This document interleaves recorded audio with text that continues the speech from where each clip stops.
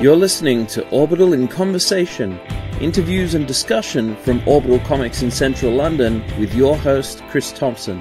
You can find us online at orbitalcomics.com, like us on Facebook, follow us on Twitter, and subscribe via iTunes. Send all your comments, suggestions, and questions to Chris at orbitalcomics.com.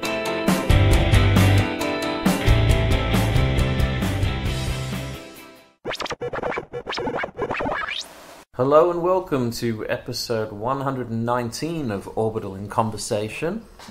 I am Chris Thompson, and with me today is Karl, who will, for the rest of the show, be known as Charlie. Hello. Bonjour. Ça va? Comment ça va, Chris? Ça va bien? Très bien. Yeah, I need to practice my French a bit more, but as you may have guessed, we are going to be talking about our experience at this year's Angoulême Festival. This was, my second year at Angoulême, your third? That's right, yeah, my third year. But we're actually developing a bit of a history of the store being represented and present there, so I think Camilla has been for the last 6 years now? Yeah, easily. Yeah.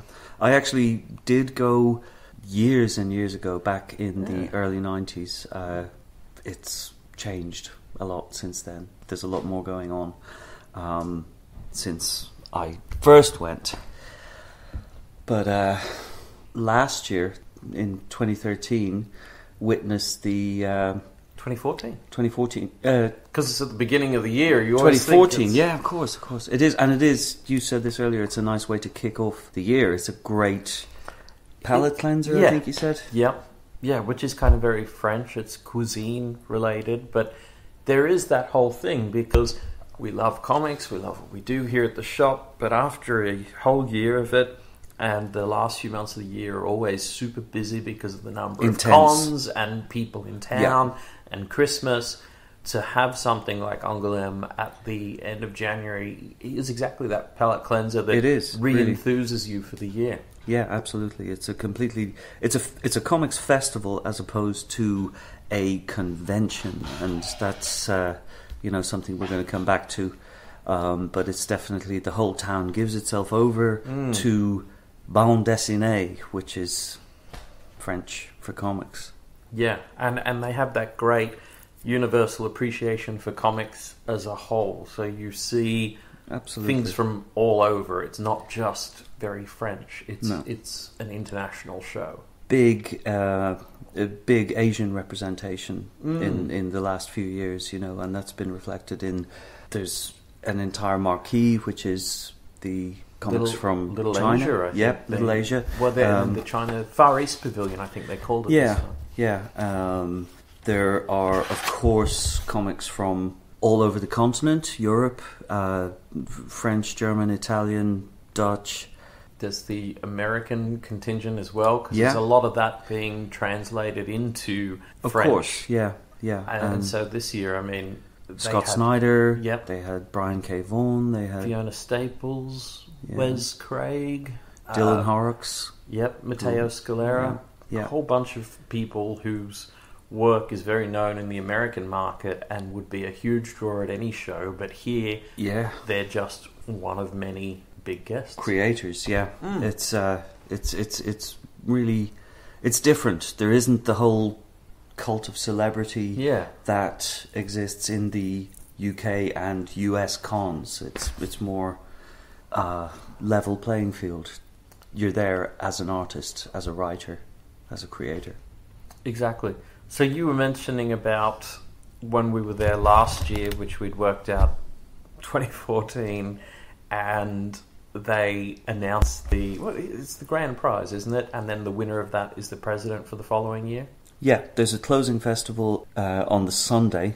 It runs basically from Wednesday to Sunday, and they kind of build it up over the first few days, and then on Sunday they hand out the prizes, and they have the closing ceremony at which the president for the following year is announced. And we were there for that ceremony last year, which is 2014. Yes. And it was quite an amusing ceremony. There's Cowboy Hank was there. Yeah, what's his name? Hersey. Yeah, very entertaining. Durf Backdurf was there, and he was getting his award for My Friend Dahmer. Yep.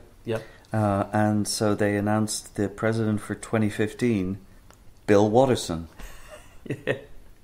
Who, of course, was not there to accept it, nor had anyone there, but they were able to get his agent on the phone. On the phone, on the stage, and his agent was sort of very politely but vigilantly suggesting that Bill would be very honoured to be the president, but he ain't going to be there. Yeah. Which was like, and very entertaining because, of course, Bill hasn't appeared for over 20 years. He's that's not what he wants to do. Work speak for itself. Work speak for itself, and that's cool. Yeah. So this year's festival, he was the president, which I guess was just more an honorary title. It's but a figurehead thing. The previous year, the president was Dutch underground comics legend Willem, who was there and very much a presence at the festival. Very hands-on. He was wandering around and in the bar, and indeed this year, he was, as it should be. Yeah. But what they did do, which was nice, was there was a great Bill Watterson exhibition of Calvin and Hobbes. Yeah, one of many exhibitions this year. Which was super special. Absolutely. Comprehensive. They had really cherry-picked some of the best... If you're a fan of Calvin and Hobbes, you're going to have your favourite ones. I'm pretty sure one of them is going to involve the transmogrifier, which is the cardboard box that Calvin goes into and changes into whatever he wants. There were at least 2 transmogrifier strips in there. And they had sections kind of showing the different themes they go through. So there was the seasonal ones, spring, summer, autumn, winter based cartoons. Yeah. There was the ones where they would go to these incredible sort of fantastical lands. And that was where Watterson really would incorporate elements of his influences. So there was one that was very Flash Gordon based. Spaceman Spiff. Yeah. Proper like Alex Raymond stuff where you kind of really getting into it. It's a whole different style of cartooning, but it was a way that he could homage some of his favourites. His influences, and that was reflected in the centre of the exhibition was... it was really cleverly done because there was a sort of room in the middle of the exhibition which was a screening room which had a documentary on loop, and then around the outside of the room was essentially a history of syndicated newspaper strips going right back to Little Nemo. Yeah, so essentially covering the late 19th and then right through the 20th century into the 21st, and giving you an idea about the history of strips and even Calvin and Hobbes and its place within that pantheon. And that was on 3 sides of this room. Yeah. And then on the back side of it were the gold. All his implements, his tools and things that he used, with little written explanations and anecdotes from him, which were hilarious. Yeah, it was essentially his workstation. It was like, and here was a pencil sharpener that his dad had gave him when he was 13, I think, and he still uses the exact same one. But he had been prepared to send that very precious item over. Yeah. It was touching. And, one of the many exhibitions at this year's festival. Yeah. One thing I did want to say with that one is that you'd mentioned his influences. There was one wall of the main exhibition that was actually his influences with a written sort of thing that he had done for each of them that was in both French and English. So there was things, and they had the originals for, examples of these. So there was a Walt Kelly Pogo strip. Yeah. There was a Schultz Peanuts. There was an Alex Raymond, Flash Gordon. Yeah. All of these with his own write-up as to why these things were special to him and how they influenced his work. the other three walls were just spread with Calvin and Hobbes, and it was a massive room. Like, obviously, he's the president, Absolutely. gets the treatment. Yeah, it was. It was great. You know, a really nice exhibition, and you know, the 3 or 4 panel newspaper strip style really actually lends itself to being a great exhibit, because you can focus in on one, and then you can. They had, you know, some strips ran over probably 2 or 3 weeks. Yep. In the newspapers when they first came out. Just great to see. Yeah, really, and you would really great to see people in there looking at it, and you'd have a mixture of kind of awe on people's faces and them really getting into it, but then you would hear spontaneous laughter. Which is incredible. How many exhibitions do you get that at? Well, exactly, and you know, again, a shame that he wasn't there. Maybe he was there incognito. I'd really like to think that he was there just because I don't know what he looks like. Yeah, I don't think anyone you does. know, that would have been gold. So, Bill, if you weren't there, maybe you should have been there just to hear people laughing out loud at your glorious humour. Yeah, it's all about the work, and it's speaking for itself, but it was doing that. Yeah, one of probably at least 10 major exhibitions. Mm. The other one we're going to go straight to is got to be the Kirby, because we're both huge fans of Jack, and I would have loved to have seen what Jack would have made of Angoulême. I don't know, are there stories? Did he I ever expect get there? he was there, yeah. He was definitely doing the European convention trail back in this day.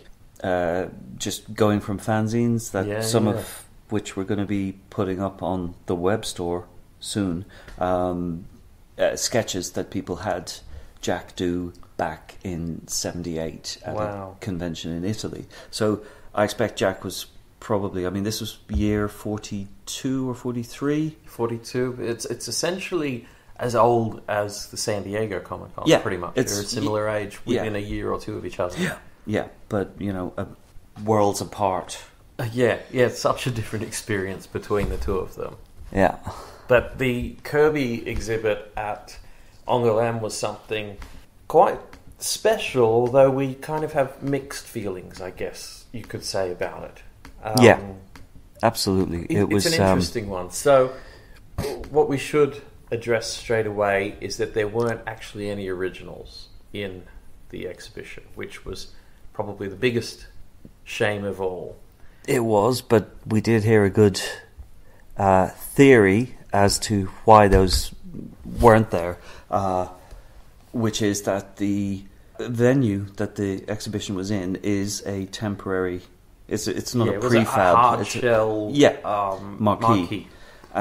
So the insurance didn't cover the cost of having, 150 Jack Kirby originals in there, which is absolutely, understandable. And considering the caliber of what was there, the variety of what was there. Yeah, there's a 16-foot Darkside greeted you at the opening of the exhibition. A model, I suppose. Yeah, it's like a giant statue. It's like it's incredible. But as big as I would imagine him to be. In real life. Exactly. And you had that from the beginning, giant Jack Kirby thing. There were signs around town pointing you towards this Kirby exhibition. Yeah, all over the place. That's a good point, actually. The whole town gives itself over to this show, and you've essentially got like Rue Hergé and Rue de Goscinny. That's actually the main street in the town. They've embraced this, and it's just wonderful. Well, they've got their permanent cartoon museum that's there all year round, that always features highly, and we'll get to what's on there shortly. Yeah. This Jack exhibit, though, was great, because you would walk in, and so it was reproductions of art, but then it was really blown up. Like, they'd really taken the high-res scans onto possibly MDF or something. They were incredible. and covering his entire career from the early war stuff. Yes. Captain America. Yeah, even before that, like really early obscure stuff that was kind of new to me. Then going into all the classic Stan and Jack Marvel work that people are used to, going through to when he left and went over to DC, and there was all the Fourth World stuff. But then you also had fun little oddities like In the Days of the Mob and what's the supernatural one? Ghost World. Spirit World. Oh, Spirit World. Spirit World, yeah. Let's not confuse Ghost World and Spirit World. No, don't. Two very different ones. Yeah, it was incredible. Even up to the superpowers stuff he did in the 80s, which... Underrated. Yeah? I was say, it's like, underrated. Not as good, but... It's underrated. Anyway, full Jack Kirby exhibition. And Chris, you, I think, sort of heard a rumour that it's part of a wave of further shows. Yeah, well, I think they had some guys there from the Kirby Museum. There was Rand Hopp and a couple of the other guys, I think, who work with them, who were there. And so they brought this over. I mean, the scans were amazing because they were still IDW Artist Edition level, where it's full colour, so you can see every little mark, even though essentially it's black and white work. But if there's a red dot or whatever on there, it's all there. Yep. And... they are arranging, I think, to have a Kirby exhibition in the main cartoon museum. Okay. It might be over summer, so it's not actually going to be during the festival. It's something that you would make a pilgrimage to Angoulême just to see. And to be honest, it's such a lovely town. I mean, to see it during summer would not at all be a bad thing. No, it's a gorgeous little French town and very hilly. Very hilly, a lot of walking. We did much walking up and down hills, and I feel better for it.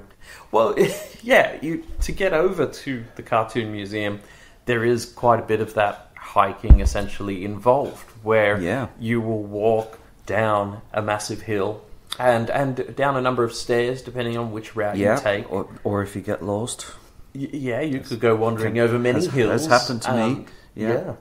Every year I get lost. Did you discover the next town at one point? I did try to discover the next town, although I was trying to get to the Paper Museum, which is on the river. There's literally... The Paper Museum sort of straddles the river, and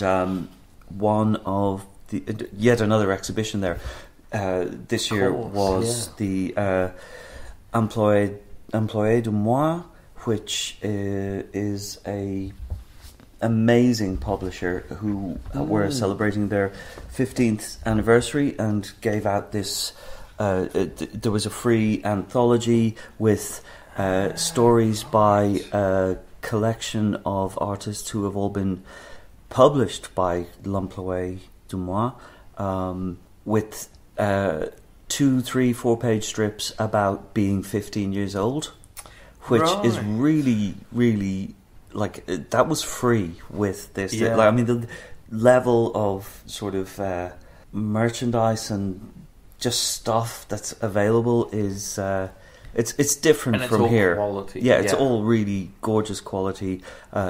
These guys in particular, there was a remarkable sort of working sculpture in the middle of the exhibition, which had these sort of like models of it was a 3-tier building, and they had like models of very sort of like blocky kind of Playmobil figures, right? And so they had the writers and artists on one floor, and then like the printer on the other floor, and it was a working sort of toy that they made. Yeah. It was absolutely like remarkable. What are they? Is it a diorama? It was more than a diorama. It was literally like a miniaturized, idealized version of their building where they produce these incredible comics, and they had like right down to the detail of like a 1-inch version of one of their comics was being printed, and popping out of the printer into a little box. It was just so beautiful, and that's in the Paper Museum, which is the bridge between it's actually on the river. Yes. And so the paper the mill, I guess they would have had a paper mill. Yeah, it was back in the where day. they did all the pulp. That's actually powered by the river, which the Charente, I think, is the river. Yes, that's it. And yeah. So. And you can actually tour the paper museum while The you're paper there museum as is well incredible. as Yeah. the exhibition that they had on there. It's really remarkable, and that leads through to the museum. Yeah. The Musée de Bande Dessinée, which is like literally an all year round comic museum. This year, I suppose the two big shows in there were the Moomin show. Yes. Which Tove Jansson's. Huge fan. Tove Jansson's Moomins. An incredible exhibition. It was. They really know how to put on an exhibition. Yeah, absolutely. I mean, we do some great exhibitions here. Like, I'm looking around at the moment, and last night we had the launch of the Beastwagon exhibition, and that looks incredible. Yeah, lots of animal monkey sounds and various animal sounds, but the level of detail that's gone into this one and our new gallery system that's gone up, it's a great way to start the year, and it is the next level up. We've leveled up with putting these on. I have, hands down, totally been inspired by the Cartoon Museum in at Angoulême, and the creation of an environment bringing people further into the thing. And the Moomin show was really a great example of this, because they had not just original artwork, they had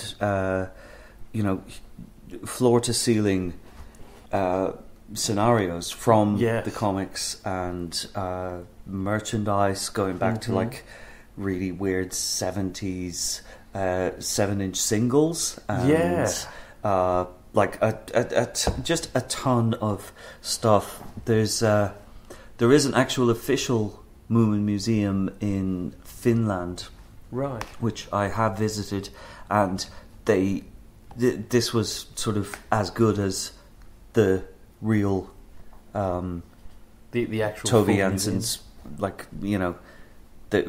the Moomin stuff rests. Yeah, it's like it was amazing, and that was just one of the exhibitions in the Cartoon Museum. Yeah, well, the other one that I guess was really huge and had taken up, because normally when you go, there's a couple of exhibitions there, and then there's also what is the regular sort of year round all comics, the general room. Yeah, and it's got like a amazing sort of mural all the way around it, which goes from everything from Kirby to that goes from essentially Ghost World to Spirit World, and all around the world.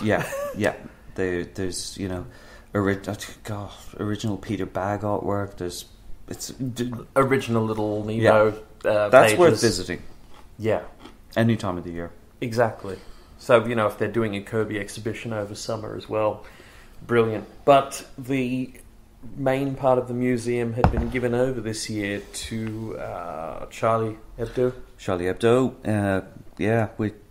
I suppose we have to talk about it really, because I was really hoping it wouldn't cast a shadow over the exhibition, because the remarkable and shocking events that happened in Paris, literally weeks before Angoulême, directly related to comics. I think it was 2 weeks before. So it was literally, they had to put this exhibition together very quickly, but they were able to assemble a whole selection of issues of Charlie from throughout the years. The entire history really was on display there, right up to the latest issue, which was really, it was quite shocking and touching and moving. There were I saw people crying in there, just looking at the they had video with interviews with the creators, literally guys like Carbu weeks, and Walensky and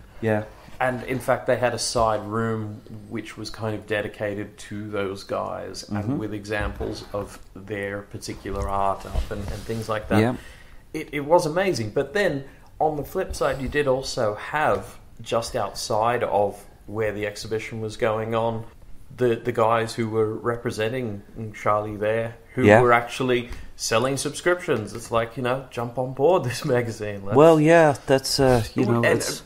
But all very good-natured. None of it was mercenary, and none of it was horribly mournful. It was respectful, but it was a resilient kind of thing. Definitely. As soon as we got there, as we left the train station and walked, again, another walk uphill, prepare yourself for that. Let me do a lot of walking. Yeah, it's good for you. Every single shop had Je suis Charlie in the window. Yes. And we were just like, okay, this is it. And then when we got to the town hall, which is where you register to get your passes and what forth, there was, either side of the town hall had a list of all the people who had been killed on big banners either side, and it was just... And then in the middle they had the giant banner of Fauve, the character... The cat, who holding a sign saying Je suis Charlie, and, it was inevitable to be unable to escape it and not recognise it. But as I had feared, it did not sort of cast a shadow. It wasn't... No. It wasn't all-encompassing. No, not at all. And... In fact, we'd referenced it earlier talking about the president of the show from last year, who was Willem. Yep. And Willem was actually a contributor to Charlie. And has been for like 40 Decades. Years. Yeah. It's the history of Charlie. We did investigate the history of Charlie Hebdo, and it's really rooted in comics. It's rooted in the undergrounds. We picked up a number of copies of early editions of Charlie when it was Charlie Mensuel, it was a monthly, and it was essentially an anthology which reprinted newspaper strips. Yeah.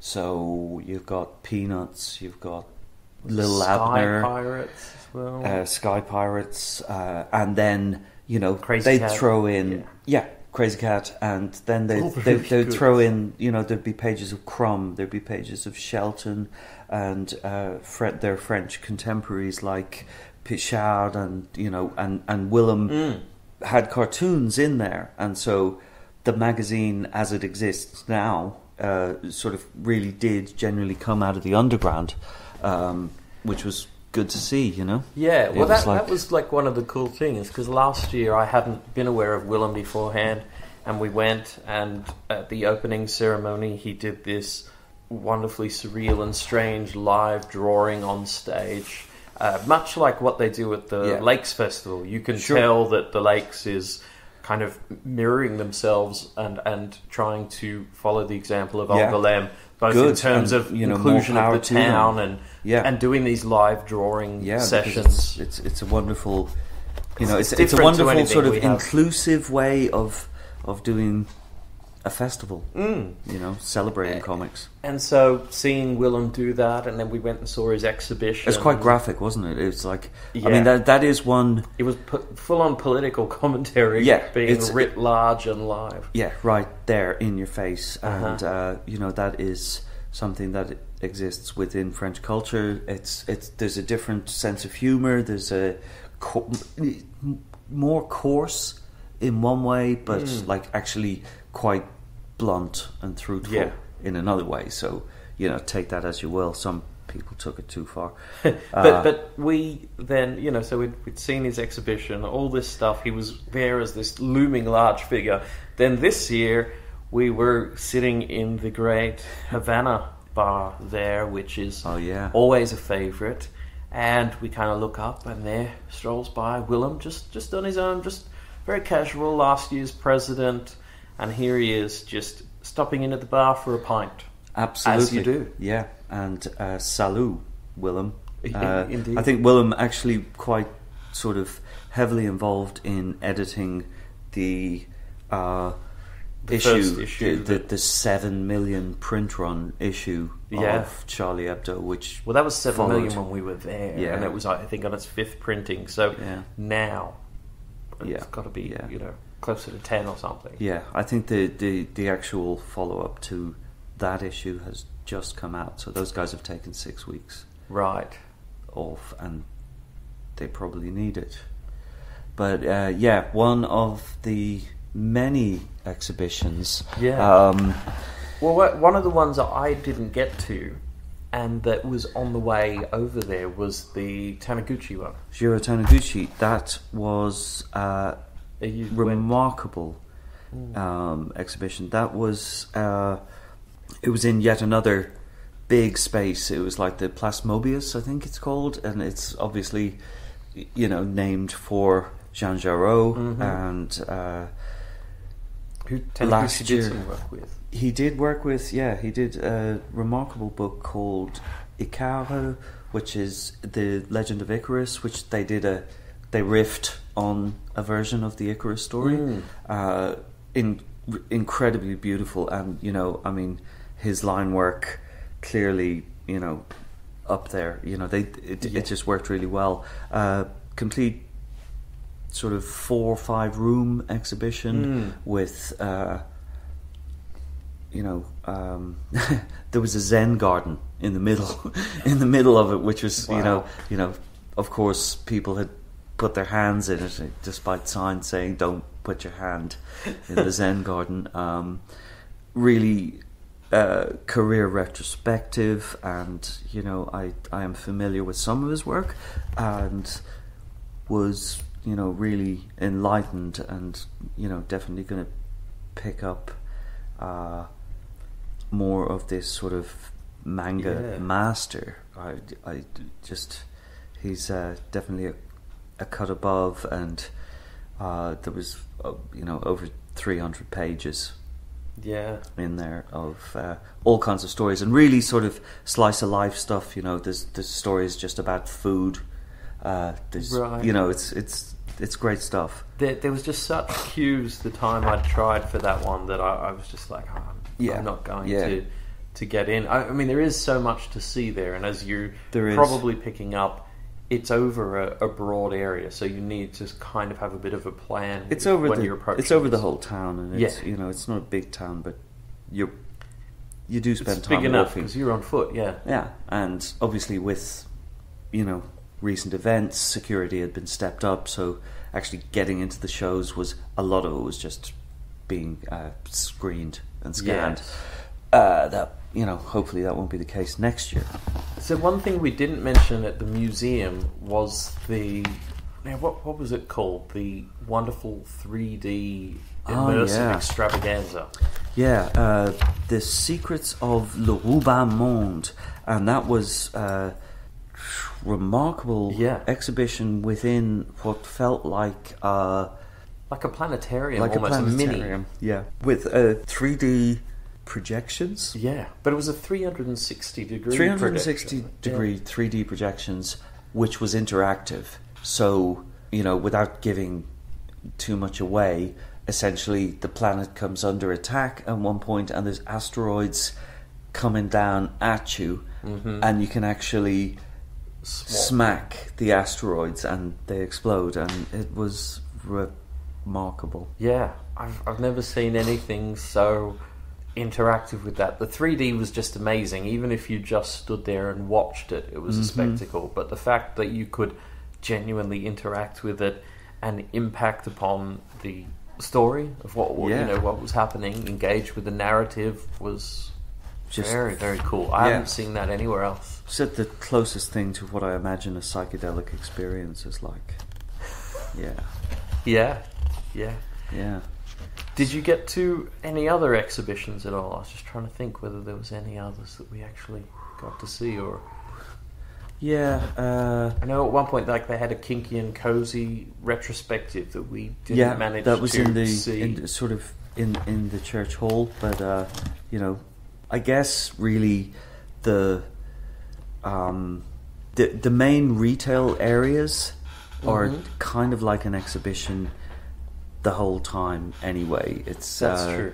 You know, specifically the Nouvel Monde, which is basically where the independent publishers gather, and it's probably about 3/4 of a kilometre long. Yeah. It's a big, long marquee pavilion just outside the town hall. It's like a full 2 pavilions, that one. It's isn't two, it? yeah. 'Cause It's actually definitely they're two. joined together, and there's a little stairway segment between. Yeah, and you know, in there are all of the sort of indie publishers from all over the world. Yeah, Really, there's like we met some of our compatriots inside, and well, that was one of the cool things. Like, you know, if you're at a show here, often if there is something that might be the equivalent of the indie tent, it's probably going to be called the indie tent. But here, it's the Nouveau Monde, the new world, the new world, literally. So there's already a different level of respect, I guess, going on, and just acceptance and recognizing this is the future, because you know, like some of the time that is exactly what happens. And so it was kind of cool, because you would go through the first tent, and that was usually some of the bigger independent publishers and the more established ones. Yeah, so and as you go towards the back, there's your newer guys. Yeah, it's like the bigger would be the guys who've got the rights to republish some Fantagraphics and drawn on quarterly kind of and material. Also reprinting some classic French BD. Yeah, which there's a bit of that going on as well. Some interesting things. Yeah, definitely. I should just mention, actually, if people are hearing interesting little sounds in the background, whether it be of food or of liquids sloshing around, we're actually enjoying a French picnic in the spirit of Angoulême while we record. So we have some little French toasts with cheese. Yeah. We have some nice French red wine, even some French sparkling water. Yeah. And I recommend you do that at home as well, kids. Like while you listen. Yeah. So when we were there, we were able to, as Karl said, catch up with some compatriots and people we know who were in the Nouveau Monde. There is I guess, would you say ubiquitous? The ever-present Sean Has a Party. Sean Has a Party and Les Dessinateurs. Yes. Yeah, absolutely. And so, he is always there with his group, and they have a space towards the back of the Nouveau Monde. Yeah. And, it's always this kind of guessing game as to whether Sean is going to be the first English person that you see at Angoulême. It's generally either going to be him or Paul Gravett. Yep. I think it was Paul this year. I don't remember. Both lovely people. The first night, yeah. Hi guys, if you're listening. Paul will be listening, because actually later on in the show, I will be running a little interview that he and I did after Angoulême, talking about his feelings in regard to his history with the show and when he first went, as well as how he felt about this year's. Excellent. He's always great to talk to about these things. Yep, absolutely. So Le Nouvel Monde was, that's the it's one of the 3 main retail areas. Yeah. Le Monde des Boules is the kind of mainstream. So you've got the big French and European publishers, Dargaud and Casterman and Glénat. Even Urban Comics, who are the ones that do all the reprints of the American stuff, for one thing. Like, they were the guys that had Snyder and Vaughan and Staples and all of them over. Yeah. They were also the guys that we saw who had been reprinting, doing really nice editions of the Fourth World stuff that was in the Kirby exhibition. Absolutely. Gorgeous editions. Yeah, so shout out to the Urban Comics guys as well. Yeah.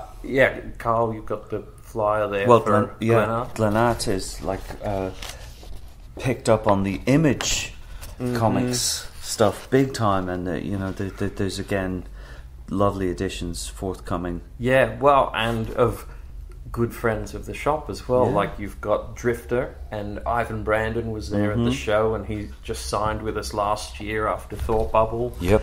And they've got Sex Criminals, and I guess we can sort of say it here as a bit of a exclusive advance notice, but we will have Chip Zdarsky here signing in April. Looking forward to that. Yeah, Emma Rios on Pretty Deadly.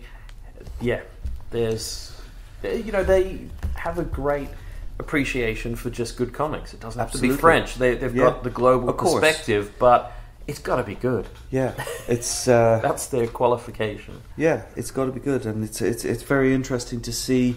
We've got our own comic culture here, which is superhero based. Yeah, it's based on the American model, and that simply doesn't exist over there. It's a small part of something from another country over there, and that's really refreshing. Yeah, and again, back to your sort of palate cleansing reference. It's like it's really refreshing just to get away from that, and because I love it, but it's lovely to have a completely different take and a completely different angle on comics. And the ninth art. Yet it's still there. Like, I know later in the show we'll get to talking about some of our personal swag, things we picked up and things we noticed at the show. But one thing, while we were talking about the Nouveau Monde, just down from where Les Dessinateurs were all set up, there was a few French guys, and they had a comic they were launching there called Capitaine Anarchy. And it was a superhero. Hey. And they were selling their first issue there. I think it was about €5 or €6.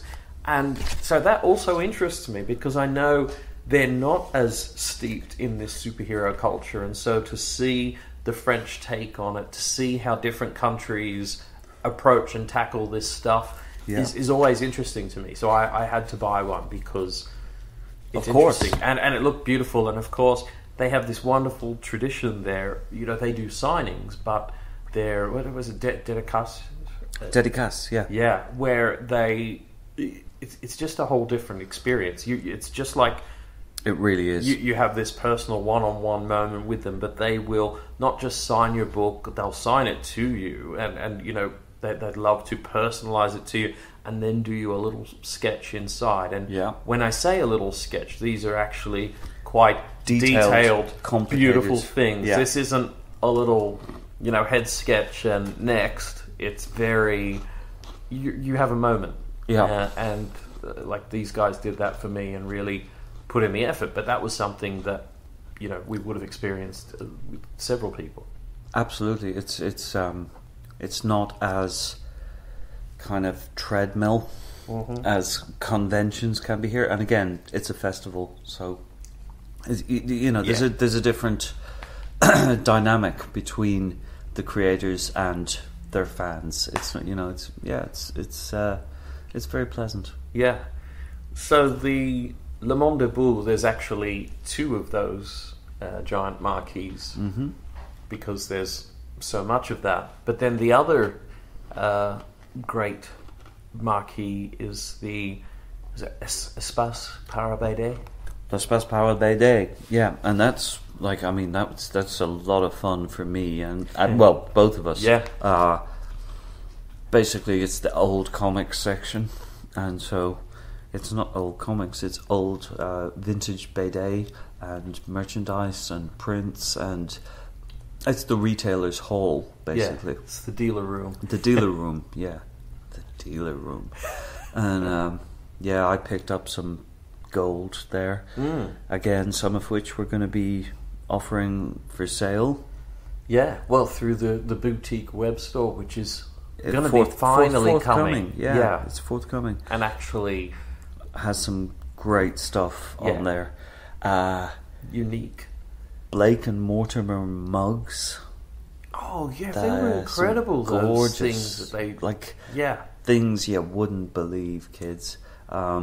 these are like beautiful tea sets essentially, and stuff. Yeah. But but it's like with the Yellow M and Blake and Mortimer and Horace and what forth. We picked up some great stuff. Yep. Which will, we might even feature it in a little section of a future show. I think that we might do this. This could be a little soft pilot. Yeah. Yeah, I know that in that tent they had a few places where, I guess a bit like what we have, where they're offering cheap comics and things like that. All these comics are £2 each or whatever. Yeah. They would have sections where it was all the BD volumes were €5 each. Yeah. And I didn't want to do it at first, but I just decided to get in there and muck in with the rest and literally just be one of those guys who perused all of it, because there was no order, there was no sense, but if you looked, there was some really nice stuff. There was gold gorgeous to be had in there, and at €5 a piece, it's stuff that because when we say BD, what we're talking about is the sort of large, sort of hardback, oversized hardback, which is the standard format for French comics. Yeah. For Bande Dessinée, that is the standard format. It's like the size of a large, oversized hardback here. About 60 to 120 pages, varying. Yeah, and to be able to pick these stuff up for £5 each, or like five for €20 and stuff like that. They do deals on bulk amounts. Yeah, it's and there's so much there, which is just no longer completely alien to me. But like a lot of it, I already know. There's Mobius stuff, there's Blueberry stuff, there's obviously Asterix, Tintin, like early editions, and this stuff of course has a resale value. Like some early Tintin editions go for more, and it's very interesting. First printings, of course, like here. Yeah, it's very interesting to see. It's just in a different size with a hardback. It's lovely. Of course, because essentially the French just want to say that we can take what you do, but we can do it and make it look even better. Yeah, exactly. And it's just something more ingrained in the culture. There, it's already literature. It's not weird to be sitting on the tube reading a comic. Yeah, or the metro reading a comic. It's normal. It's funny. There is that slight gap. We were at the train station at Paris. We were in what is probably the equivalent of W.H. Smith's. Yes. And there was stacks of Scott Snyder's Batman, but in a really, really nice edition. Really nice. The Court of Owls stuff. You kind of go, DC, why can't you do that? Oh, yeah, what you're jipping us here. And then and then next to it, all this other stuff, and then you'll have your latest edition of Charlie alongside the daily newspaper, Black Sad. Yeah, and there's no distinction or separation of things being a lesser form or a specialist shop. This is like this is standard. Yeah, and that's cool. Yeah. No, it was great. And in the Espace Parabede, there was... I can't remember their company name, and this is killing me, but there was a couple of guys who... You can put it in the show notes. Yeah, I will do. But I guess first we should explain, when you're staying in Angoulême, there's hotels there. And they have a few, because it's a festival town. They do have jazz festivals. They have various, sort of conventions and events throughout the year. So apparently it's quite a vibrant place to live, but it has the benefit of still being a smaller town. But they have all this stuff on. However, if you're going to Angoulême, essentially the hotels are all booked by the big publishers who are bringing over their talent. So you're not going to get in there. In order to find somewhere to stay, you need to find someone to stay with. Yeah. And B&B. Bed and breakfast. Essentially, yeah. But you're actually staying in a family home, so they will kind of clear a room for you, or let you use one of their children's rooms, or whatever for the time you're there. Kick the kids out for the weekend. Yeah. It's like you all go and stay together at this person's place, and we're going to rent out your rooms, pretty much. Yeah. And yeah, so we were fortunate enough, or Camilla was back in the day, to have some contacts that she was able to get in and find a place. And then on the year I was going, we needed somewhere for me to stay, and so they spoke to their neighbours about having someone stay for the first time, and that's what I did last year. And we got on wonderfully. We spent the final evening I was there speaking wonderfully in kind of broken French and broken English, having a great conversation over wine, and both of them started to flow quite naturally after a while. Of course. And that is the communication. Yeah, it's the elixir of life and communication. But it was great. And so going back this year, they had some extra people staying there that enjoyed the experience. Yeah. And so a couple of the guys staying there were actually doing their own, I guess it would be the French equivalent of artist edition books. And so they were reproducing classic Bande Dessinée from the original art. Mm-hmm. And so you would have all this great kind of black and white line work that had been reproduced in full colour, so you could see every little detail and nuance and what have you. But then they would also commission new art for this edition. And so you would have kind of posters and fold-outs and things, all in this giant, oversized format. Wow. Like original art size. Mm-hmm. And so they would have very famous French artists who contributed their interpretation of this character or series and what have you. It would come with like a tip-in plate and signed. And I think they were doing editions of sort of 200 to 300. Okay. So these books, they were not cheap, but were incredible. Well, artist editions aren't cheap. Exactly. They were essentially the same price, but more limited, and there was certainly an even more boutique aspect to these. And these guys were firefighters in their regular life. That was their day job, and they were doing this publishing on the side. Wow. And it was their kind of first year there, so they were set up in the Espace Parabédé and staying with us as well. And they had brought over a French artist who lives in the same area as them, Jean-Yves. Okay. And I wasn't familiar with him. Okay. But he was introduced to me as the French Kirby. Wow. Because he was talking about the Kirby exhibition, saying, have you seen it? Yeah. And, he's a guy in his 70s, early 70s. Brilliant with his English, which is great because I keep promising to practice my French. Sure. Just do it. Need to, as the joke became l'année prochaine, which is next year. Yep. Yeah. And so it was always next year. And Futures. Exactly. And but anyway, so he was also staying at the place, but I kept missing him because he was always out. Of course. He was great. So down the popular pub, and yes. But he was there with the guys, and he was telling me about the Kirby exhibit, and we were chatting about that, and they said, "Oh, well, this is the French Kirby," and of course he said, nobody is Kirby. Kirby is Kirby. Yeah. I can't touch the hem of his garment, kind of thing. So how is this guy the French Kirby? Well, he worked on a book called Strange. Okay.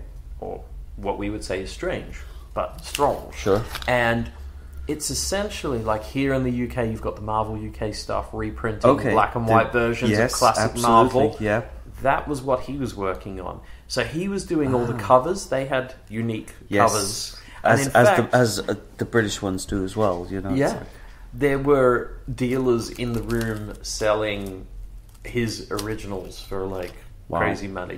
He's like very well respected, but he had also done a lot of original work for that with the Marvel characters. Even working with Stan on some stories.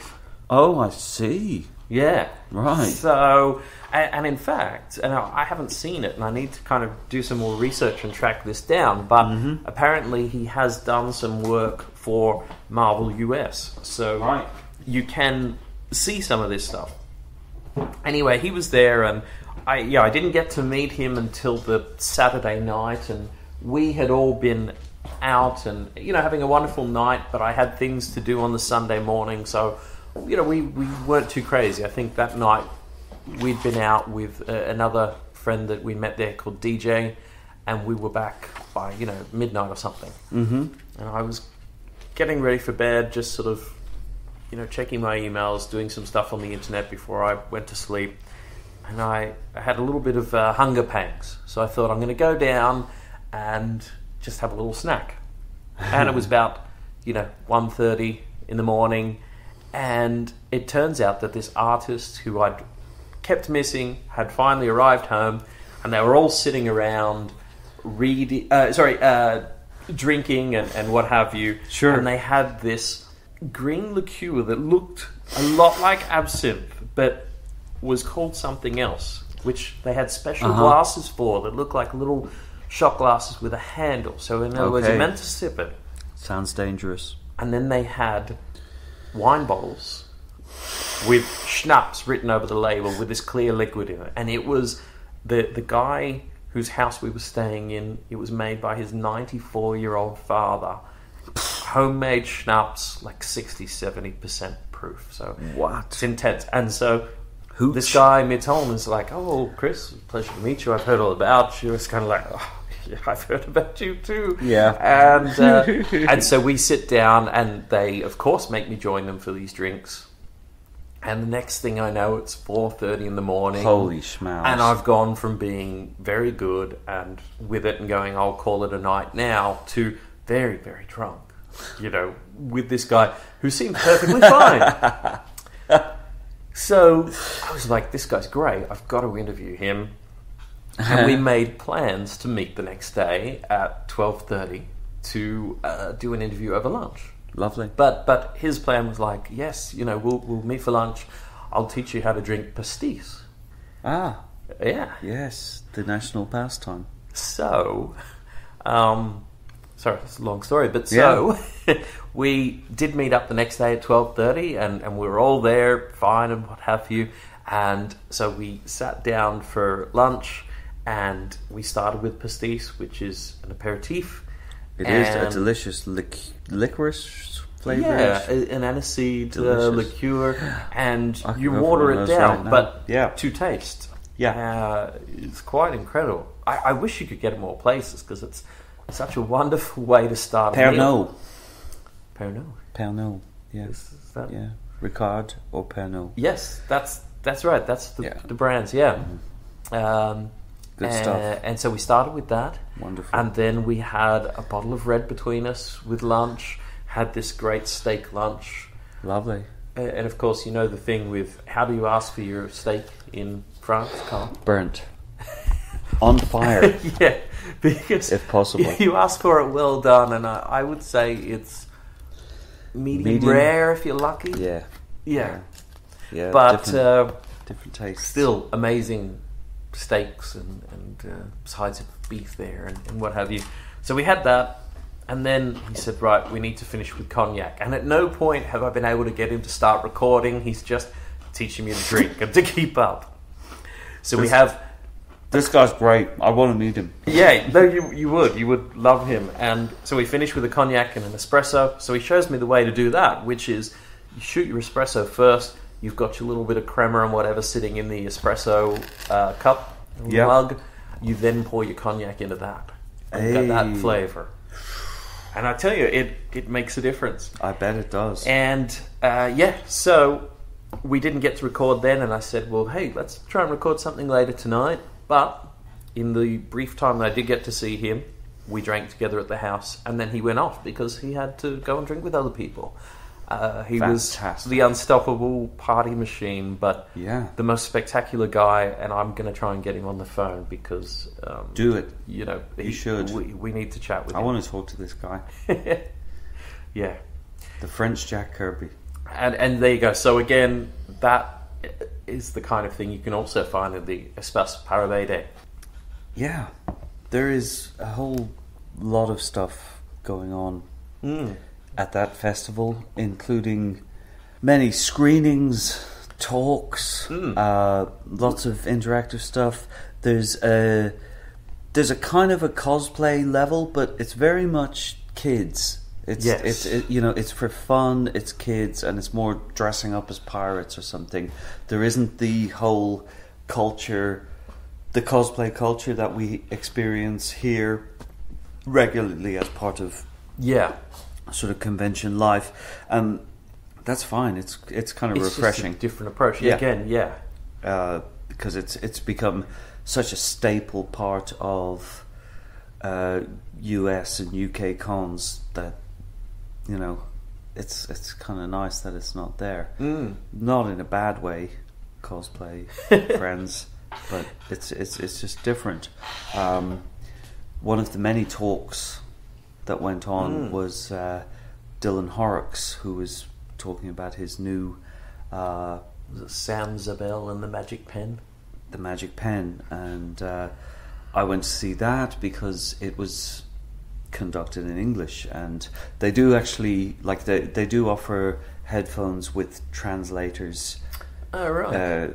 You know, at most of the talks, but it's you know, it's like headphones, and it's kind of uncomfortable, and so this was a great talk, and Dylan actually did a number of talks, including a Kirby retrospective, which, like, Dylan which was talking, with, I think, Rand Hopp and the museum guys. And that was fantastic. It was a little bit of a sort of history, and very interesting to hear him talk about his sort of trajectory, his career trajectory, how it went, sort of going from self-published stuff. He was based here in London in the 80s. Like, I was kind of interested because he was in London sort of the same time I came over to London, and you know, squatting and so forth, and doing self-published comics and what have you. And then you know, he eventually sort of got picked up by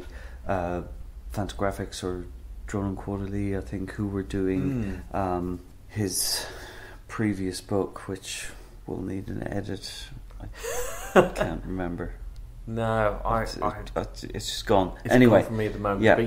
But to, you know, working for DC, and he ended up writing Batgirl, and he was very entertaining about, like, how, you know, he had this idea in his mind about Batgirl and the 60s Batman TV show, you know, that was his idea of Batgirl. And then when he actually came to work on the book, it was like this whole other thing. It was the Cassandra Cain story, and, like, that was a good gig, paying well, and he stuck with it, but he was not writing stories that he wanted to write, and that caused him to sort of have a complete writer's block. And I've just unblocked now and saved the edit. Hicksville.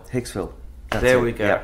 Sorry. So Hicksville, which, you know, used to pick up as individual issues as it came out, and, you know, his incredible sort of writing about comics in a comic. You know, it's like Hicksville is his ideal place where everything is sort of connected, and it, you know, he based it in New Zealand, where he's from, and, you know, and where he is now again, where he still is, and you know, then he sort of got this mainstream gig, and eventually it sort of killed his creative urge, and it took him literally 10 years to write his way out of it, and that's what the Magic Pen is essentially about. It's based in the same world, and, you know, great to sort of give a guy like a whole hour and a half to talk about this stuff. It was great. One of the many talks, and of course,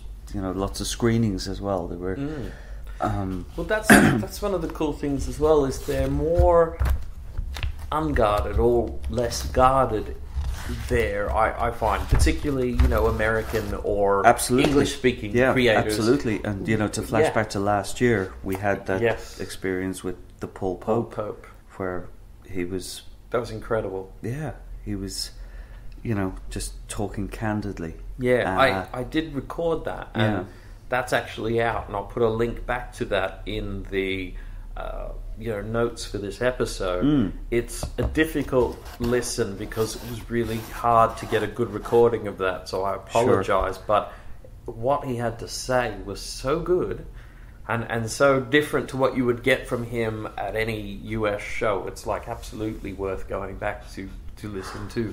Yeah, it's interesting the way the atmosphere is completely, more relaxed. Yeah. It's just more relaxed. It really is, just as a show.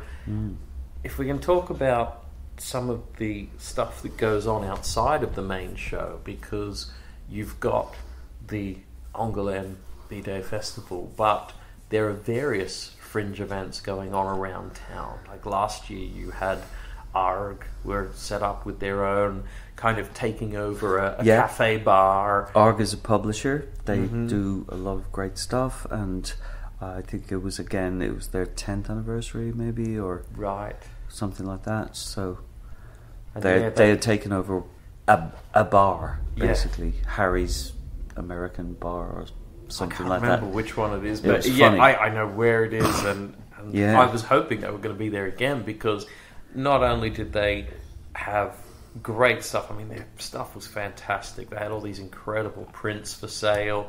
They had the ARG magazine, which was on its second issue as far as actually being this, I think, quarterly mag, and now they're up to something like issue 7 when we were there or something. So either they've upped their frequency or what have you. But it was incredible, and I know I sat with a whole group of the artists last year while they signed and did this dedications inside the magazine for me. But one of the big ones, I guess it's probably the biggest of the fringe festivals, is FOF.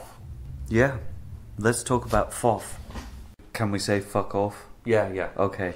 We're allowed to swear? Yeah. Plus, it's this far. Yeah. I mean, that's what the FOF is. It's fuck off Angoulême. That's where it came from. I guess, like I keep hearing it's like an urban legend, though. There seems to be so many interpretations for what FOF is. Well, if I point you to the flyer for this year's FOF.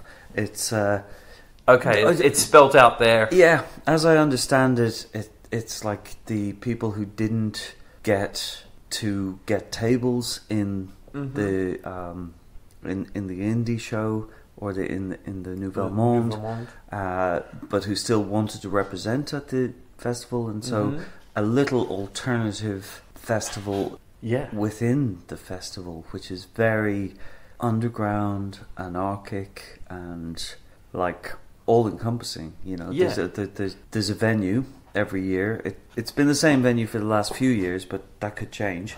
And again, it's a great venue because essentially it's a bar as much as it is an actual event space. Yeah, so you've basically got a sort of a small press and zine mart fair in a bar, and then serving cheap booze, which is great. €1 for a glass of wine. Yeah, it's just delightful. Yep, and they were even doing lunches there. Did I tell you about that? I've heard this. That's they decent food, real cheap. Yeah. And it was quite cool, and to be honest, France is not a great place for vegetarians. I'm not actually vegetarian, but I often eat a lot of vegetarian food, and you're a wannabe. Yeah.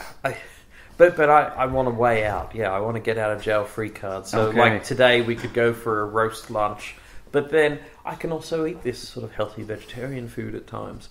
And they did this great vegetarian feast one day. It was like a giant plastic tub with beautiful like fresh hummus and this great vegetable curry and rice. Oh no, couscous it was. Ooh. And it was $4.50 for that with Wow. a glass of wine. And as lovely as all the food alternatives are, you're not really going to get away for anything less than €20 elsewhere. So this was actually a wonderful option. Delicious. But in there, what's really delicious is what's available in Yeah. there. It's not like anything else. It's the true underground, and these there's tattooists, there's exhibitions. It's full. I wasn't even thinking about. There's that whole upstairs area with the immersive art experiences where it's not like rooms that you just 3D, shut into basically, and it's wow.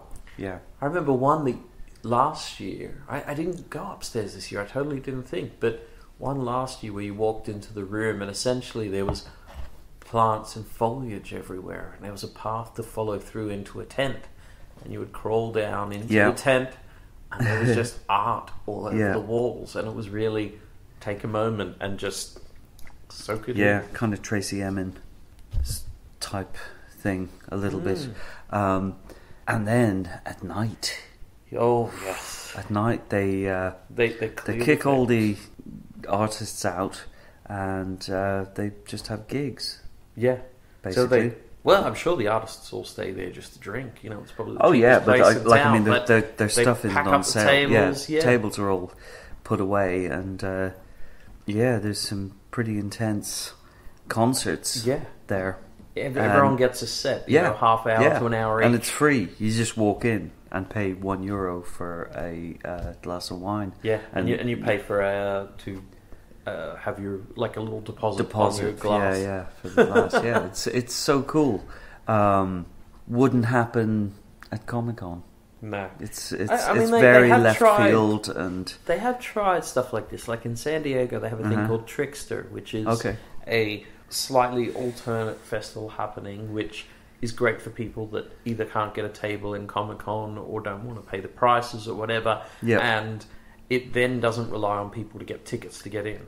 Because Angoulême, anyone can go, and in fact, there's more people that go to Angoulême than to San Diego. Right. The people I was staying with were saying about 200,000 were there, whereas Comic-Con is about 140 or so thousand. But in San Diego, they're doing more of these events because people are just missing out on tickets. Right. And there's these little fringe things happening, but still nothing as cutting edge as FOF. Yeah. It's great. Like I remember last year, one night, the one that made an impression was there was a great French hip hop duo, a guy and a girl. This year they had a lot of really good spoken word performances and things to projections, music and stuff to projections. So there was an audio visual element. Great multimedia stuff, Lovely. Yeah. Lovely. Now it was pretty special, and so there was lots of cool creators at FOF during the day. You could pick up some great stuff. You're flicking through something you picked up. I actually picked this up last year. It's called Batman and Robin, and it's just an anarchic take on I suppose the Miller Batmans. It is, because it's Carrie Kelly Robin. Sorry. Yeah, it's like 3 mini comics, which are, I want to say, A7. They're tiny. They're the size of a credit card. And a cassette with some music, which I have yet to listen to, but I imagine it to be amazing. And Again, that comes in just a little pack, so you've suddenly got 3 of these. Definitely. They're not 4 Batman and Robin comics in there. Yeah, I think there's 4. Because there's one that's slightly This is larger. volume 4. Yeah. So it's like and a cassette. And a cassette, yeah. Just beautiful. So nicely screen printed. It's really this is a big thing, and FOF is sort of I'm blown away by what I find there every year. It's there's something special about the screen printing that these guys do. It's very lurid and really bright colours, and just excellent paper, and there's also a lot of guys who clearly do posters for gigs. So you've got a lot of bands stuff with just like what Coop and Kozik do for the American bands.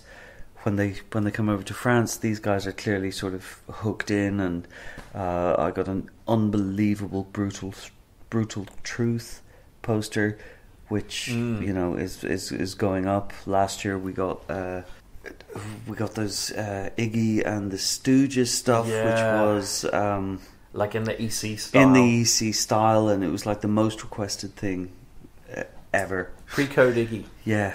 It was good. Yeah, it's FOF is left field and daring and outrageous. Yeah, we were going to talk about different things we picked up, our personal swag and whatever. Sure. I picked up a few interesting things in FOF. There was the psoriasis anthology that I picked up, and I think they're up to about their 7th edition. It's like an annual thing.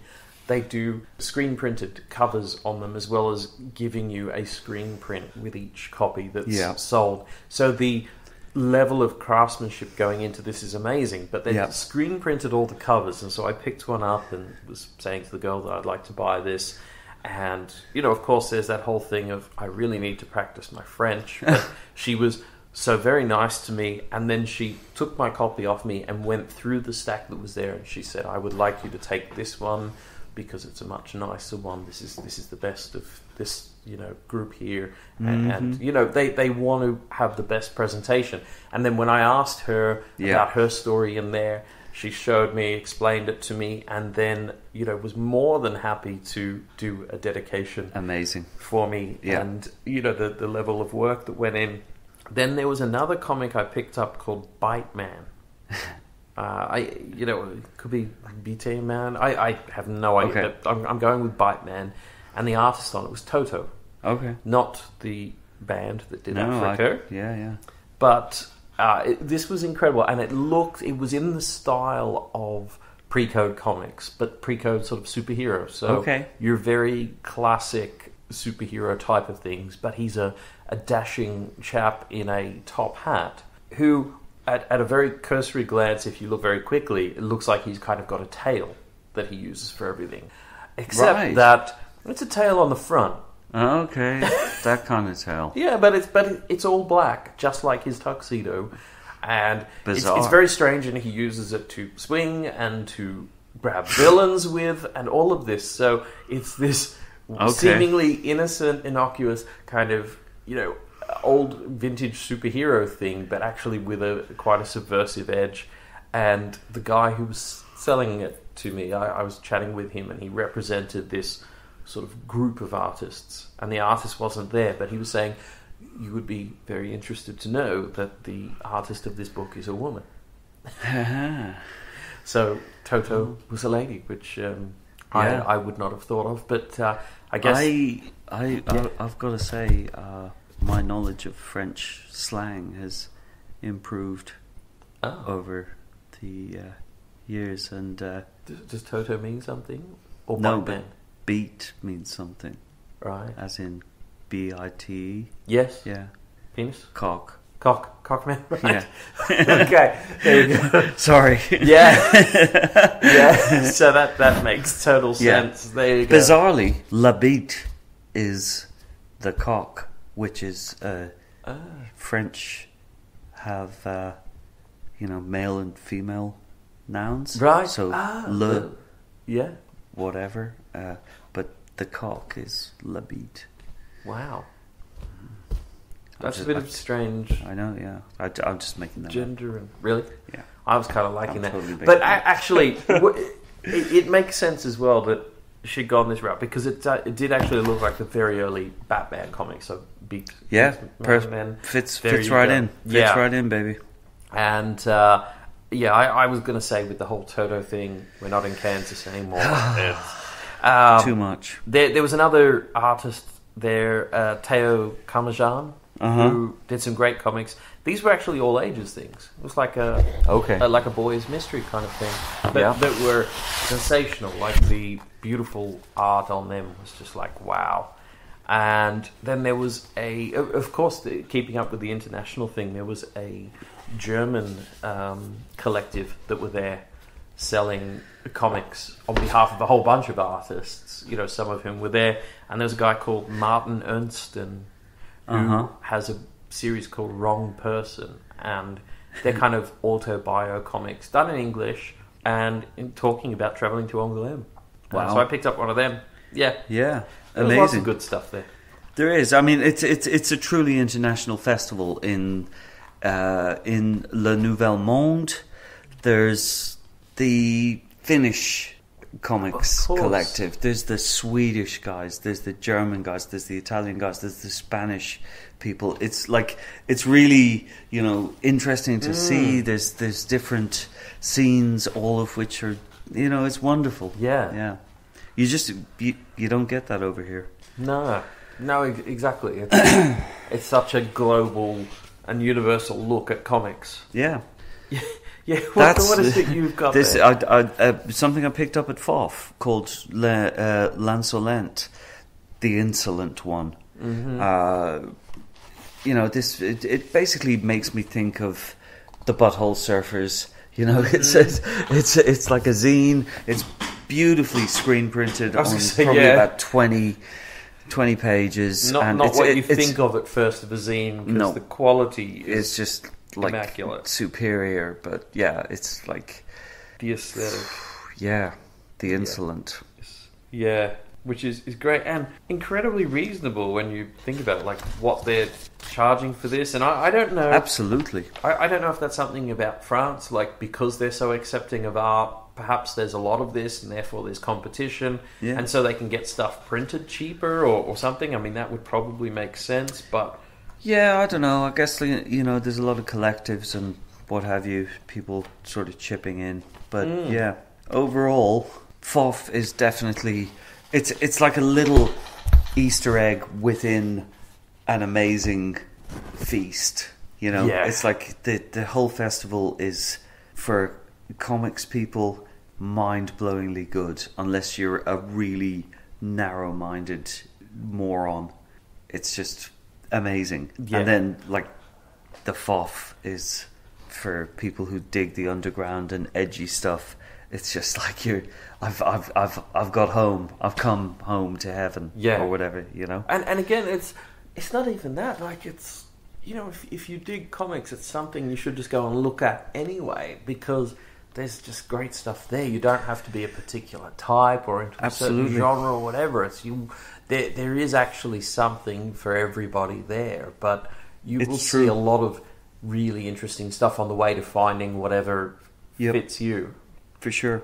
Absolutely. So, Angoulême. Well, it's an experience you really need to put into your life at least once. If you think you're a fan of comics, if you love it. We did say, and to finish off, we were going to mention a little bit more about our swag. And it reminded me of the one place that we didn't mention so far, because it's not part of the festival as such, but do you know where I'm talking about, Carl? I think I might. It doesn't even have a name. No, it doesn't. I might call it the shed or the garage, but it's literally... what would have been an abandoned shop front with roller doors on it. Yeah, it's an abandoned shop front with roller doors on it. It's a squat. Yes.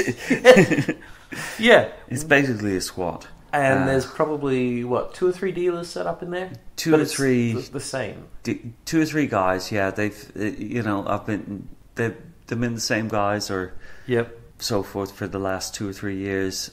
It's a treasure. It's Aladdin's cave. It is. And again, it's like that thing where, they're not charging a fortune for it. Maybe it's because the overheads are lower being outside the main festival, etc. Yeah. But you can score some genuine bargains. Absolutely. Definitely hard to find French publications. Out of print stuff and not vinyl. Just comics. Yeah, there's a whole vinyl section as well with all sorts of wonderful albums. You know, the obvious things you would expect, and then lots of great French stuff. So some Serge Gainsbourg that you French don't pressings. see so much. Absolutely. The kind of place that weeks after you've come home, you regret not making a purchase Every of time. that particular version of the soundtrack. What is it you can remember this? I can't. I'm crying inside. I can The remember. soundtrack for Empire. Right, A yes. French edition, a French LP of the soundtrack for Empire for €20 Yeah. on vinyl. Why did I not buy that? Yeah. It's not going to be there next year, is it? I can think of stuff where I dallied, like, so the first year, my first year, should I say, they had a copy of Le Schtroumpf Noir, the Blacksmith. The Black Smurf, the outrageous Smurf. Yeah. And, you know, I have a soft spot for this, and so I missed that copy. Luckily this year they did have was it a Kubrick or Mega figure or something of the Blacksmith? Yeah, you remember? No way. I bought it you were with me on the first day. And That wasn't a Kubrick. That was him. But of him, wasn't it a Kubrick? It wasn't a of him? Kubrick. What No, was it? That was the Black There you Smurf. go. But yeah, it was the Blacksmith. So I managed to get a figure of him this year for €5, which was There you such go. a bargain. €5 is the best price. But then this year, inside the little squat shop, Yep. it doesn't have a name. They had It's on the main street though. 2 books that Terry Dodson had originally done for the French market That is a number of correct. years ago, from the song series, I think, Coraline, and I deliberated because I've got them in English, but as we explained, the French versions are always superior. It's just a fact. Unquestionably. And so I was thinking, should I not get them in French? And of course, the day I decided I'm going to go get them, they were gone. Yep, that's how it goes. So sad. But that is the nature of purchasing at a festival or convention. But you were able Special to stuff is get- there. It's like a Yeah. rock festival. You know, you got the guy who's selling the bootlegs. Well, since you mentioned bootleg, one thing that we did pick up at a fringe event that is very rare, very incredible, and somehow fits in with my discussion of Le Schtroumpf Noir is Tintin in the Congo. Tintin, In Congolese. Tintin Akai Congo, which, this is a version of the book in Congolese. Which is completely illegal. We really shouldn't be talking about it, but we are. Yeah, this is towards the end of the episode, so this is like the little bonus if you've got this far. We have a couple of copies of these at the shop, but this was something that I desperately wanted to get for myself, and I think is how we ended up deciding to get some for here, because perhaps other people would feel like me. Of course, look, it's a racist book, and in hindsight, this does not work at all, and I think even Hergé felt bad about it as he learnt more afterwards, and it's why... As he should. Yeah, it's why later Tintin stuff is more sensitive Exceptionally well and well researched. researched. Which We is, talked about this earlier. Yeah, we had this discussion just here at the shop, because that's the kind of cool thing we do. We could essentially record an in-conversation by recording our conversation. Yeah, sure. Let's just do that. It's amazing, but I think by having a version in Congolese, it's almost like reappropriating it, reclaiming it in a way. And it is that subversive element, but quite amazing. Yep. It's out of print. These guys are bootleggers. They are nasty, evil people, and they previously did this version. It's a thing they've been doing every year for the last few years. Right. The year Art Spiegelman was the president. Yes. They did, which was the year that MetaMouse came out. Mm-hmm.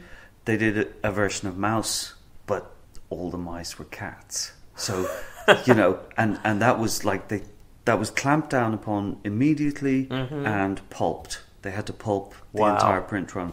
So, yeah. This would be in a similar thing if this ever got out there. Yeah.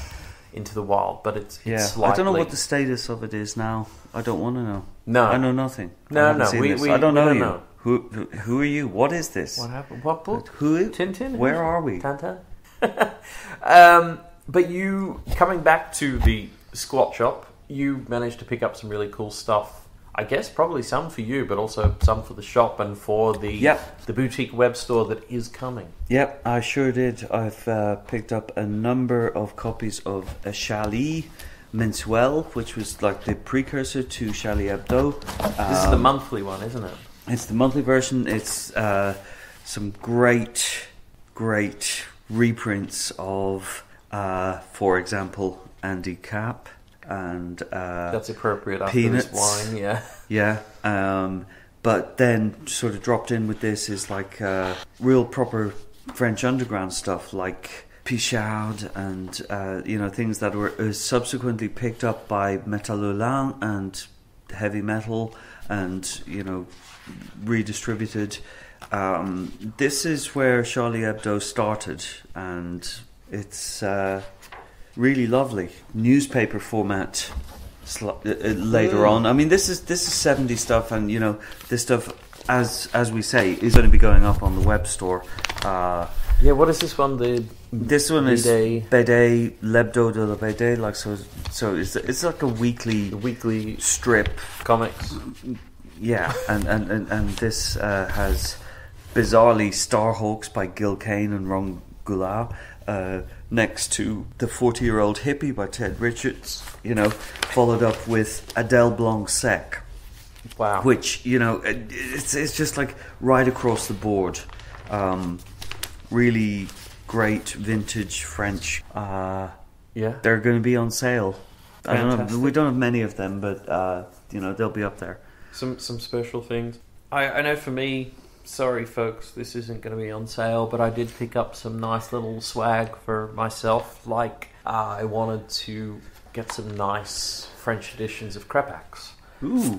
And so they, in the squat shop, I've decided on that name, it seems to fit for now. Perfect. I pick up the volume that Crepax did of Emmanuel. Dirty. Yeah. It is, that's just Crepax. But it's the only volume he did gloriously of this, dirty, and it's a one-off, which is great. So I wasn't buying into one of his series or what have you. It stands on its own, hasn't been reprinted in 20-something years, etc., and adapts the original Emmanuel stories, which was kind of cool. I also managed to pick up Moebius and Jodorowsky's L'Incarnat Noir. Jodorowsky. Big friend of Kanye. Yes, have you saw that? Yeah, Kanye respecting the artistry and explaining why he loves Jodorowsky. Yeah, but not Beck, which is very. He's sad. a Scientologist. Is he? Yeah. Are you serious? Sure. Ah, okay. Him and Neil Gaiman should do a comic together. Well, they kind of are a comic, aren't they? Yeah. I also picked up a Blueberry, but then, here we go, this was the interesting thing. I thought it was a volume of Blueberry when I was pulling it out, but there was another cowboy one that Jean Giraud had done.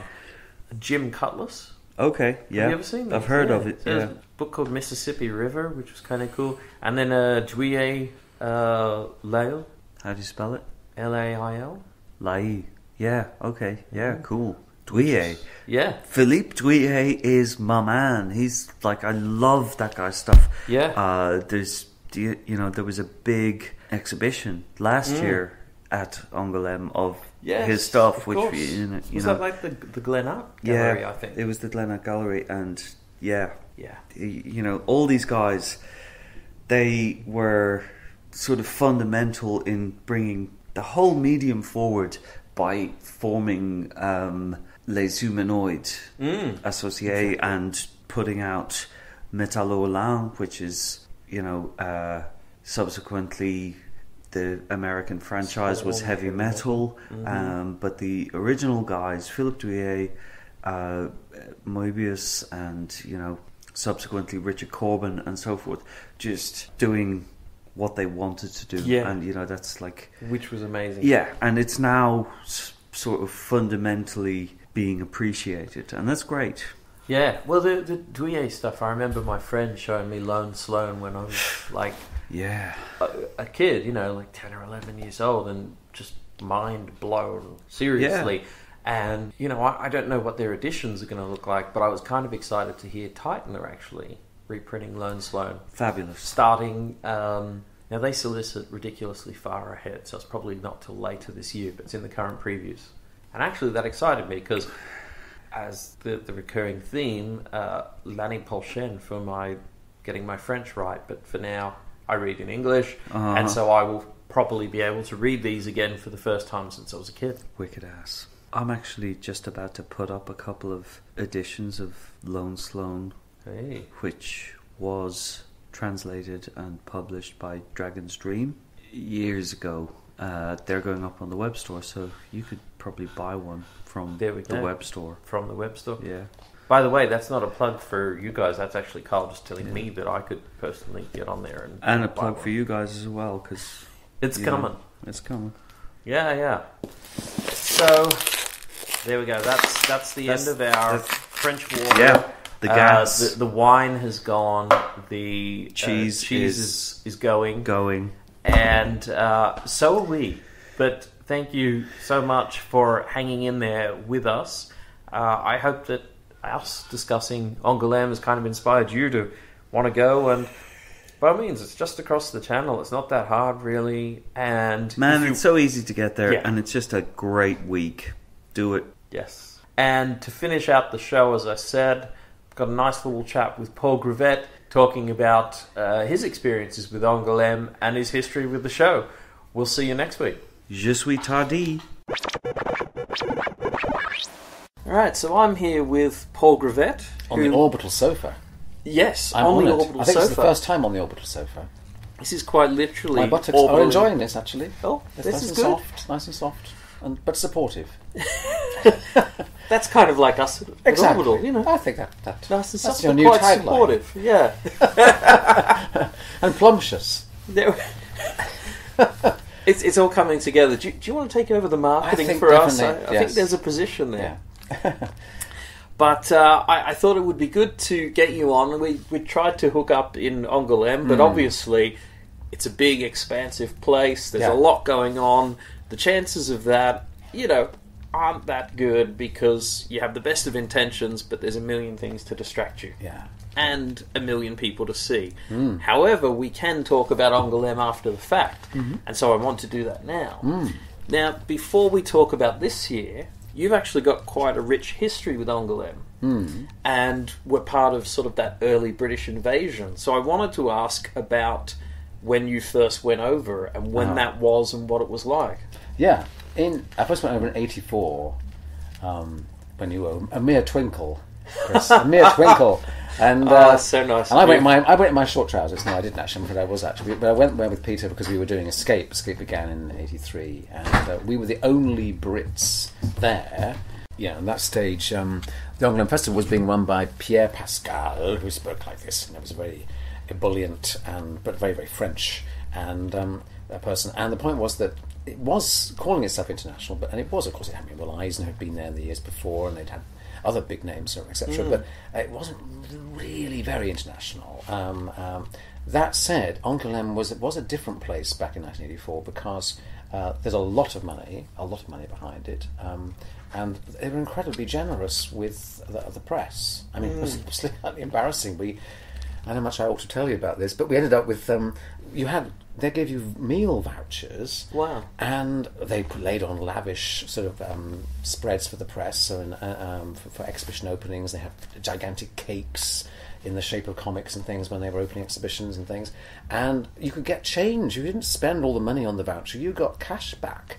And we sort of thought, this is insane. Wow. So yeah. it was a different era when there was and in fact, Angoulême is an enormous subject. There's enough for a full novel, really, because there's been all sorts of corruption and mayors being run out of disappearing to South America, and God Wow. knows, and it continues to be a pretty complicated place politically Well, and there's that financially. whole thing as well with is it the current head of Angoulême, the festival itself, and there was some petition as far as, in support of him because there were people trying to run him out. So this continues. That actually was Gilles Simon, who was the director, ousted from the Cité and the museum as opposed to the festival. Right. The two things are not the same thing. There's an organisation called Ninth Art which deals with the festival, runs that, and quite separately there's the obviously full all year round museum and centre running there as well. So it's a pretty complicated setup. But it was an amazing. The first year was Tardy. Tardy was the featured artist, and the exhibition was brilliant. It's the first time I'd ever actually worn headphone things where they were kind of somehow radio signal connected. So whenever you went into a different room, you got a different soundtrack. And I remember walking down with Peter Stanley with me, walking down into a kind of mock trench, and you looked over the top, and you could see the artwork from it was the War of the Trenches and things. And that was just, and we'd never seen exhibitions of comics like that, and the scale of it, even then, of course, it's much bigger now, was incredible. That was, and basically I've been every year except 1 year. I'm really annoyed that I missed that 1 year, because it was a year when they had a big show on George Herriman, on Crazy Cat, and many other big things. And that was 1 year for some reason I couldn't make it. But and so Angoulême continues to amaze and has become very international now, hugely international, to the point where you're sort of standing around in the Chat Noir or the Mercure and you're thinking, there are people here from practically every continent. And it's fantastic for building up connections and friendships and projects. It's just, at the end of January, what else are you going to do? For me, it's just like, if New Year's a bit grim and you go, oh God, it's January, get me through January. Angoulême is just going to give you an energy for the next year, if not the next decade. Yeah, I was going to say, it gives you the boost every time I go. Yeah. I mean, it was only my second time this year, but Did you go first time last year? Yeah. So the boost that I got last year off it, just kind of going, oh man, comics are just bigger than even the stuff that we have in the store. There's the whole French market. Oh my God, there's more motivation to, practice my French and get that back up to speed.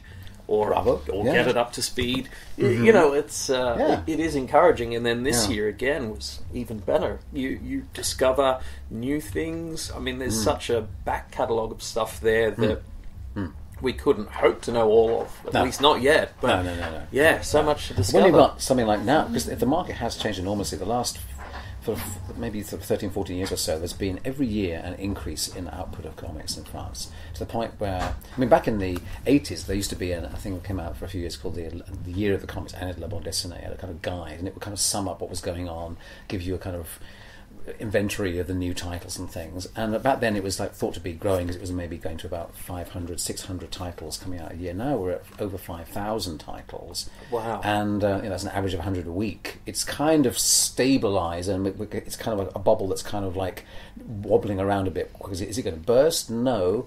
But the numbers have kind of gone up a little bit this past year, 2014, but the sales aren't necessarily matching that. So this is the whole challenge, it's having more product, but not necessarily the sales volume going up. So it's all a question of too much and what's going to happen.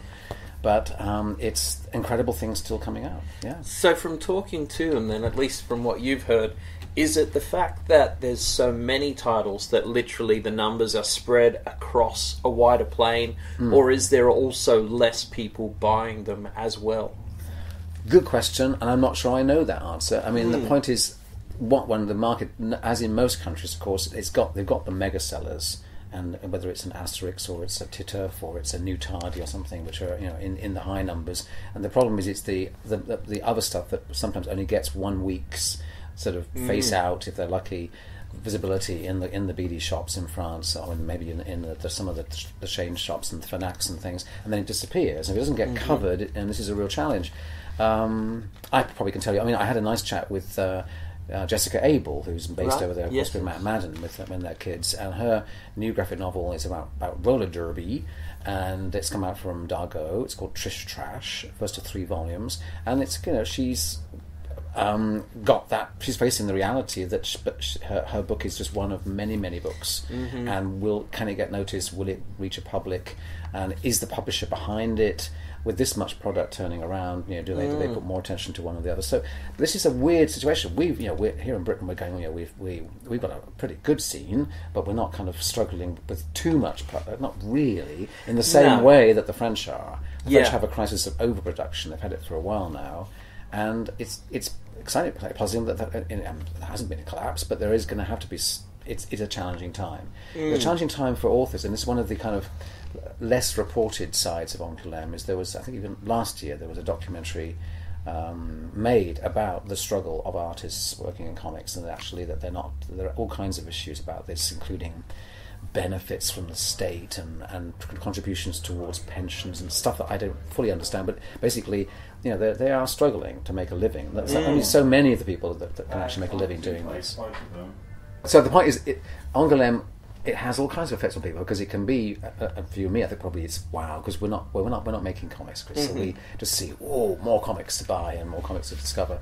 But I know for some comic creators, it can be very, very inspiring. It can also be pretty intimidating, because they think, oh my god, it's all been done. What can I add to all of this? And that can be a problem, I think. And the great thing about it is just simply the variety of that it's not just for the diehards, for the fans. The price is low enough to get in, and you get everybody going along. All whole families, collectors, but also kids, etc. Just a lovely big mixture.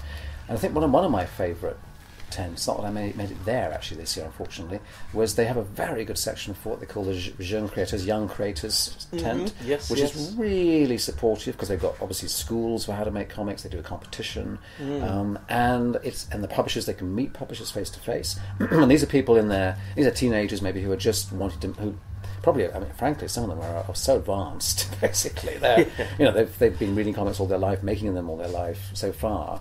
And there's a real support network, that there's a kind of way of feeding them into the to publishers and finding their feet and being discovered. That's something we could do, I think, over here a bit more of, quite honestly. Absolutely. Yeah. That's only one of the aspects. And this year I was particularly interested in there's a very good section for China, a China pavilion that had some amazing artists in. Yeah, that was a new tent. The Chinese pavilion, and there were quite a few. Amongst the publishers I met, I was pleased to meet an interesting Mexican publisher, and that's the first time in all the years I've ever met anybody from Mexico coming from a literary house, a bit like a kind of Jonathan Cape, if you like, who's published quite interesting books. I think he did maybe Black Hole and some other material, but also originating new stuff from Mexico and trying to kickstart the Mexican graphic novel scene. So that was good. Yeah, and always, of course, there's never time to see all the exhibitions. I mean, the big four major ones, obviously, with Gio Taniguchi, a big one on Kirby, but of course people were a little bit some people were disappointed that it was reproductions, but it was only on for the weekend. It was in a public space, and they'll have to go back, because next summer, the Comics Museum, is going to have a Kirby show with original artwork. Right. So that will be on during the summer rather than at the festival. So you'll have to make a pilgrimage there. Okay, but that's certainly worth it. I mean, I had that experience. The Kirby exhibition was amazing, but there was that slight disappointment in that none of these are actually originals. But they were very well. The scans were amazing, weren't they? I mean, they were impeccable scans. They were artist edition level scans, but they blew them up further. And so that was great. So you're really being able to look at giant-sized Kirbys. Perhaps how he imagined them in his head, really. Actually, yes. And the level of respect there is unlike anything you get here in the States. You know? Exactly. Yeah. And of course, they'd done a remarkable job on the Charlie Hebdo exhibition that was in the museum, because of course it was only a couple of weeks or so since the murders in Paris, and I had a chance to go around with the curator Jean-Pierre Mercier. Took a few of us around on the night before it actually opened, and I just hadn't. It was astonishing how much they managed to put together in such a short time. Exactly. Yeah. Amazing video clips, and I hadn't forgotten that Charlie Hebdo was one of the first places where, or maybe it was, and Harikiri, which was the other magazine that was connected, is where Moebius was first publishing, even way back before, even all the time he was doing Blueberry. And lots of incredible and very shocking material as well, which only they could get away with, and it was a very, very powerful show. And then, of course, the other wonderful show everyone loved, I think, was the Moomin one. That was the Moomin show, was beautifully designed, and again, I curated a Moomin show in 2010 in Brussels, but this one has got material, far more material, wonderful things. Yeah. And that is on until October, so that's great. So that's still available for people to go and visit the as museum. is the Charlie Hebdo ones. The museum, of course, is there all year round. Yeah. No, those were both amazing. Did you catch any of the other exhibitions at all then that were around? Like I think there was the kinky and cozy one. No, unfortunately, I didn't. This is the trouble, and this is the main problem. As you know, you get. And this is one of the things why I think they could still be more international. But there isn't enough information in English. Is that there's a program, like an agenda for hour by hour for the festival, but it's not in English. Maybe there's an app or something. Maybe it's online, but they seem to have been slightly. They moved away. They were becoming more bilingual, and they've become a bit less bilingual. I think I would complain about that. Yeah. For people who don't read French, it can be a bit of a problem for knowing what's going on. But that hour by hour program, I don't like looking at it because I just get depressed because I can't be there and there and there. I want to go to all 5 things. So my only real regret, and I would like to have seen the Kinky and Cozy show. I missed seeing Junji Ito. Did you know he was even there? Yeah. I mean Uzumaki and Gio. He's one of my favourite manga horror artists. So, damn, basically.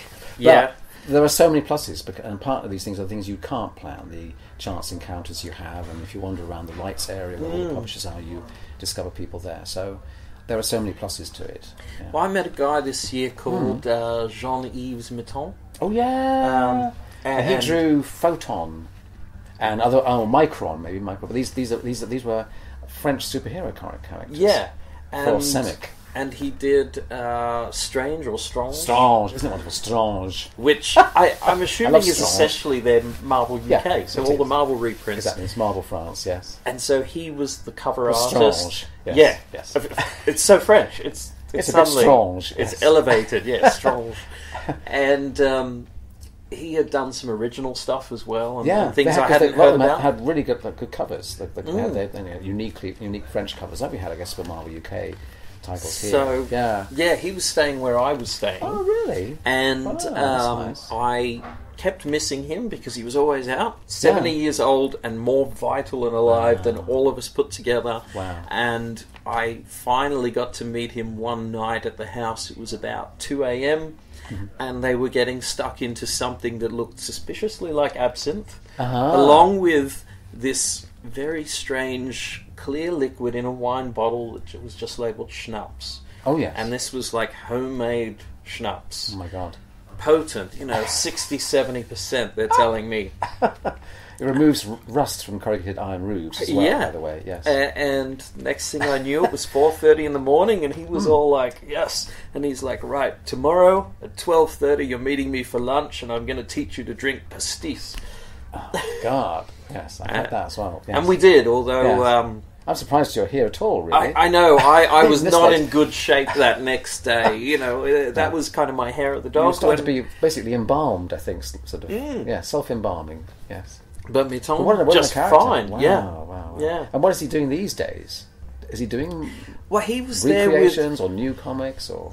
I think he's doing some recreations. Yeah. I don't know whether he's doing new stuff, but he was there with a publisher, and I can't remember their name. They're a new boutique publisher, essentially doing kind of French artist editions, very limited run, say 300 copies, and they're reproducing a classic Bidet book.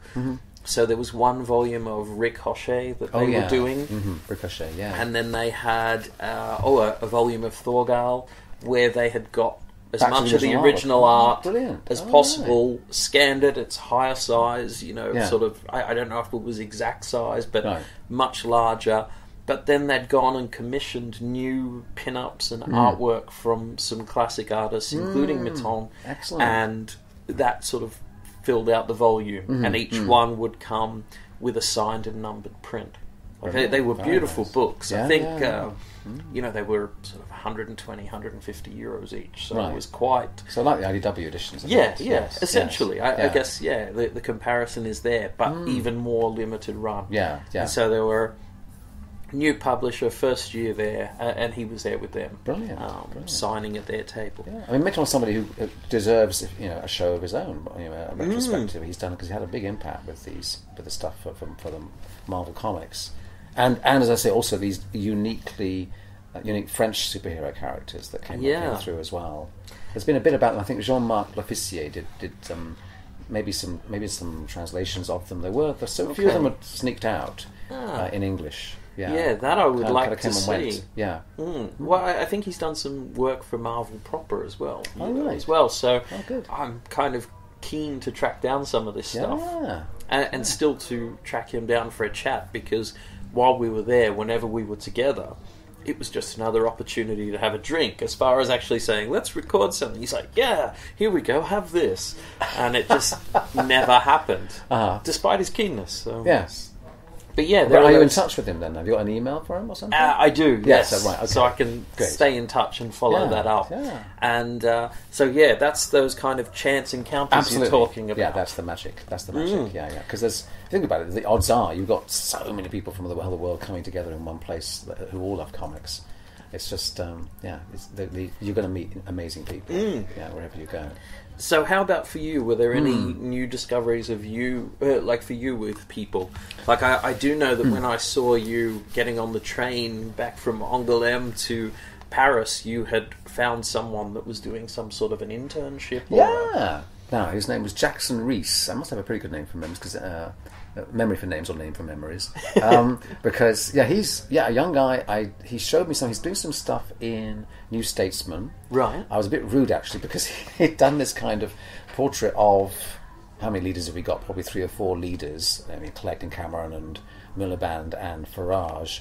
And I said, "Oh, that's I can't. Which one's which? Oh, you can tell by the ties. He had put the colours on the ties. Oh, really? And it's done in a kind of watercolour style. Sorry, Jackson, if you listen to this, I'm sure you're very, very good. I'm very bad at spotting politicians. I'm bad because they all look a bit alike after all. Anyway, frankly, they haven't got much. They're all a bit identikit. But yeah, he's got I think he's got a short, maybe a couple of months or so residency to work on something, which is great. Right. Because people don't realise there's so much happening in Angoulême. It's not just the festival once a year or the museum with all its adjacent buildings and things, but there's also throughout the year there's also a maison des auteurs, a house of authors, where all kinds of people can apply for projects and get funding. I don't know exactly what they pay. They pay maybe partly towards accommodation, but basically it gives you a chance to get part financed and to work for a period of anything up to, I think, a couple of years, in fact, in the case of Jessica Abel and Matt Madden, on your own project in an amazing setup, wonderful shared studio space, really. And then that was probably my favourite exhibition, actually, thinking about it. In the end, and it is nearly always my favourite one, because the Maison des Auteurs shows works in progress from the people there, and these are books that are not out yet, things that are still brewing, and they can come from all over the world. There were people there from Korea and Mexico and all kinds of places, and you think, blimey, these books are going to be amazing, because they're working on them, and they're going to come, and so that's always a good place to spot new material coming up. And I guess get that inspiration we were talking about, that enthusiasm and that recharge where you look at stuff that's coming and you go, wow, there's still great things ahead. We don't have to just look back or look at this year. There's always a fresh flow.